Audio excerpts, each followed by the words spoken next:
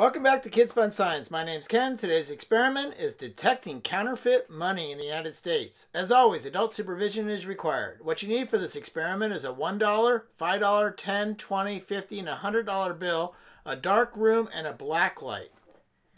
So you're going to start off with this. I don't have a 50. I have a 1, a 5, a 10, a 20, and a 100, but I don't have the 50 on me. And these have to be newer bills. They can't be old bills. So go ahead and get whatever bills you can. And then get yourself into a room that can be dark. You turn out the lights and a black light, as you can see. What's cool is when you hold it up, the $1 bill does not have anything on it. But when you get to the 5, it's going to have a blue strip that shows up in the black light. So that's pretty cool. So you can see that right there. You know right away it's not counterfeit. In the $10 bill, you're going to see an orange strip or a yellowish strip. It looks like orange here to me. And they're in different locations in each one. And then the $20 bill has a nice green strip showing up with the fluorescent light.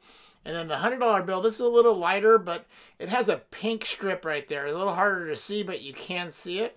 And so that's how you can tell if it's a counterfeit bill. So all new bills within the United States except the $1 bill have recently been redesigned. Each contains a thin, narrow plastic strip embedded within the bill itself, which is only visible when you hold it up to a black light.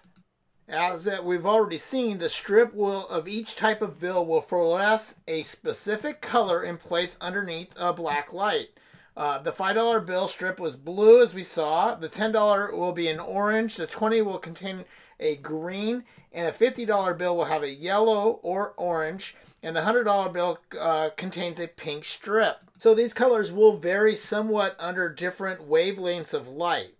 It would be extremely difficult now to counterfeit these and place that strip within the counterfeit bill. I hope you enjoyed this video. Remember to click thumbs up and to subscribe, and thanks for watching.